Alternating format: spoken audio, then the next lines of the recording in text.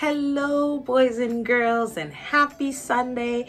Welcome again to Bronxwood International Church of God's Children Church. I am your host, Sister Trisha, and I'm excited to be able to connect with you once again, right? So I want you to go call your friends, tell them log on, get over here because Children Church is about to begin. Woo! Right? Now let's get into some praise and worship.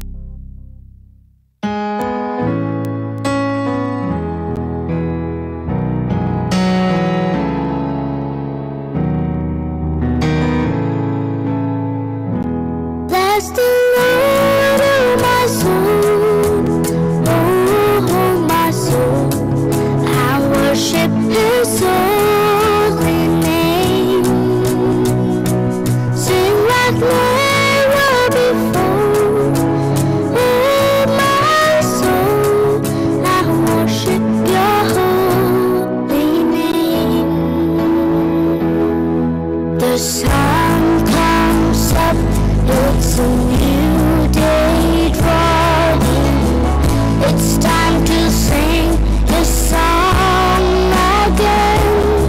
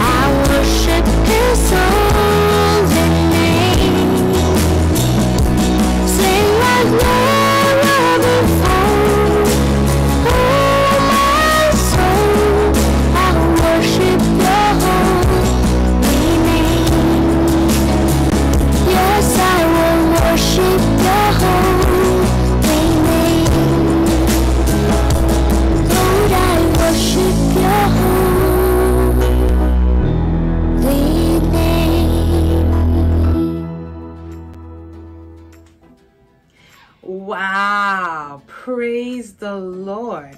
Those were some really, really awesome praise and worship songs. They really got me going. They really got me singing and dancing and shouting and praising God because He is worthy to be praised. I hope you were dancing and shouting too, just like I was, right? Amen. Now today I'm excited. I'm always excited, but I'm extra excited today because we get to start on our Christmas series, our new series on Christmas, right? And Christmas is one of my favorite time of year, right? Because I love the Christmas decorations. I love to be able to spend time with my family and my friends and all my loved ones. And I love Christmas gift giving, right? I love all of those things that come along with the Christmas season, right? But most of all, what I really enjoy is being able to pause and to reflect on the true meaning of Christmas, right? Because it's great to be able to give gifts and receive gifts. It's great to decorate the place and make it look fancy, make it look special. But it's even more important to be able to understand the true meaning of Christmas, right? So I love to be able to pause and reflect on that. And as we go through this series, that's what we want to do. We want to pause. We want to reflect on the true meaning of Christmas. And as we go through the series, we're going to be focusing on different perspectives. How it all began. What happened? How was it told? How was the Christmas story told? How did it begin? That's what we want to focus on, right? Now, in today's series, we want to talk about how God told us about this.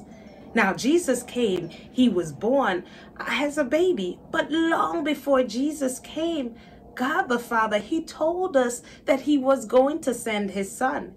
He told us this through many different prophets. The prophet Isaiah told us about the birth of Jesus, the coming of the Messiah. He told us more than 2,000 years before He was born, right? God told us through many different prophets that He would send a son, His Son, to die so that we could live, right? God wanted to be able to come and relate to us. He wanted to be able to be born in human form so He could understand exactly what we go through, exactly how we feel and all of those things. And especially so that He could live and He can die for our sins, so He can redeem us, so that we once again will be able to go back to Him when He calls us and to be able to live eternally with Him, right? So let's take a closer look at today's lesson, A Prophecy Fulfilled.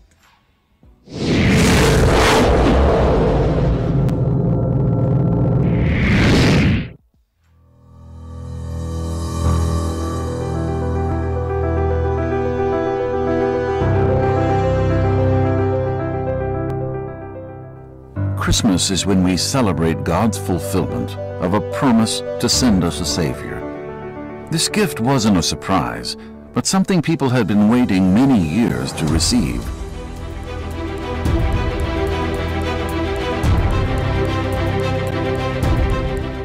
The promise of Christmas began with a man named Abraham. God promised Abraham that he would have a descendant, and that this descendant would be a blessing to all the nations. When the Apostle Matthew wrote the story of Jesus' life, he said that Jesus was the son of Abraham.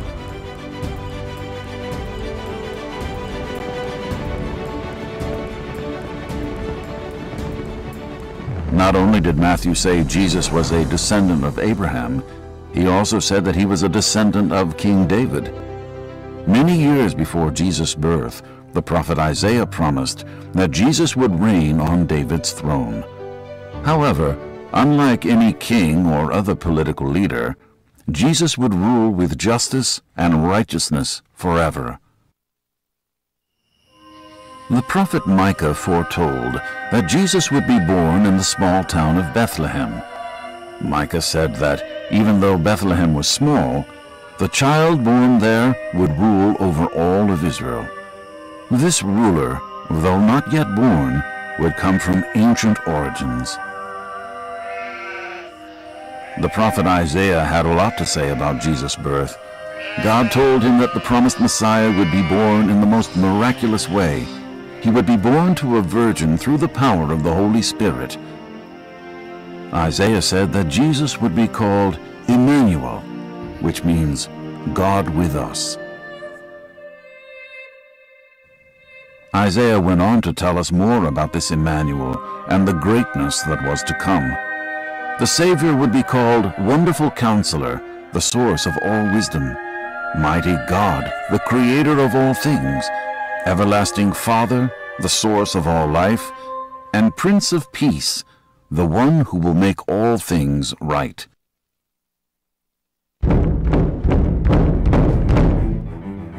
Unfortunately, not all the prophets had good news about how the Savior's life would play out. Some people would reject him. The prophet Jeremiah said that Jesus' life would be in danger when he was born. And the prophet Hosea said that Jesus and his family would have to flee to Egypt for a time to escape the murderous plots against him. Jesus' birth and life fulfilled all of these prophecies, as well as the most incredible one of all. The prophet Isaiah said that Jesus would be a servant who would suffer for the sins of the world. He would give his life so that anyone who believes in him could be saved from sin. At Christmas, we celebrate the promised gift of salvation given to us by God through the sacrifice of his Son, Jesus Christ. Amen. What a great lesson. God in his love put together this perfect plan, the plan of salvation, how to redeem us. He told us that we should wait for Jesus. Wait, he would send Jesus to us. And as we look on, over 2,000 years ago, he fulfilled this prophecy. He sent his son to be born as a baby so that he can live and die for our sins, right? What an amazing God we serve, and such love, right? He is a promise keeper. He made the promise and he kept his promise. He sent his son so that he can live and die for our sins. Amen. Now, today's lesson is taken from Matthew chapter 2, verses 5 and 6. And it says, "For this is what the prophet has written. But you, Bethlehem, in the land of Judea, are by no means least among the rulers of Judah. For out of you will come a ruler who will shepherd my people." Amen. He made the promise and he fulfilled that promise by sending his son to be born as a baby for our sins. Amen. We really hope you enjoyed this lesson as we began our Christmas series, and we're looking forward to spending more time with you as we go through the entire story, how it all began, what happened, where did it happen, who did it happen to. We're going to be talking more about that as we go through this series. So thank you once again for joining us today. We hope you learned a lot. Hope you're looking forward to the next one. And we want you to make sure that you call your friends and tell them, hey, you don't want to miss this series. This is one of the greatest series ever, because we learn about the greatest birth ever, the birth of Jesus. Amen. Amen. Awesome. Thank you once again for joining us. Now, before we go, let's say a word of prayer. Amen. Heavenly Father, we thank you that you are the promise keeper. Thank you, Lord God, that you gave us your word. You came up with a plan of salvation, and then you gave us your word that you would send your son, Lord God, and you honored your word. You kept your promise. You sent your son that he would be able to be born, that he would be able to live, and he would be able to die for our sins.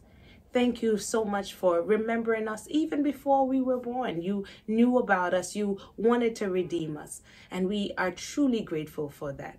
So as we continue learning about you, help us to understand it, help us to retain it, and help us that we would surrender our hearts to you and give you our hearts and our lives and live our lives pleasing to you.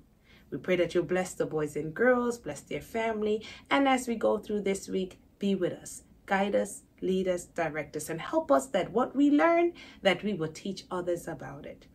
We give you thanks and we give you praise for hearing and answering our prayers, even now. For Christ's sake, amen. All right, boys and girls, thank you for joining us. We look forward to seeing you next week, all right? Tell a friend. Bye.